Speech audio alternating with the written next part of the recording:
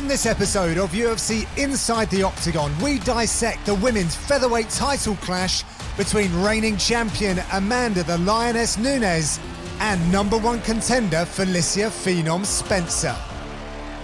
Making the first defense of the 145-pound title since her demolition of Chris Cyborg,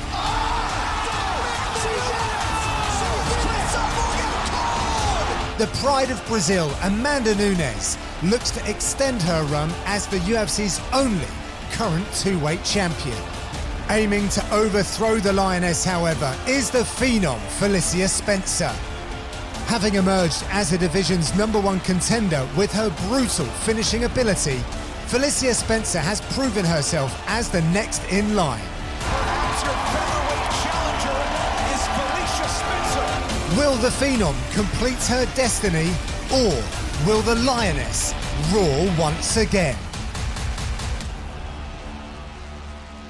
Hello and welcome to UFC Inside The Octagon. John Gooden, Dan Hardy. We are back with you for a big number. It is UFC 250. Little fact, UFC 200 was main evented by the same individual. It is, of course, Amanda Nunes. She will be defending her featherweight title against Felicia Spencer. Dan, this is a big one. We've seen the consensus greatest female MMA fighter of all time.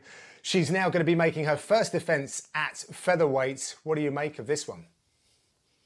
I'm excited for it because I think it's a different kind of challenge for her. You know, she's fought very tough fighters at bantamweight. She's fought, you know, one of the greatest at featherweight. But Felicia Spencer's a different kind of opponent. She's very durable, as we saw in the Cyborg fight. She's got the kind of style that could really wear Amanda Nunes out over 25 minutes. And the big question is, you know, what does Nunes look like, you know, in the later rounds at 145? That's the biggest question. And, you know, to be the champ, you've got to be prepared for those championship rounds. And I kind of feel like Felicia Spencer might be able to push her there. This is good. New challenges for the two-weight champion. Always excited to see her in the octagon and see new stars emerge as well. Let's pull up the facts and the stats then and put these two women side by side.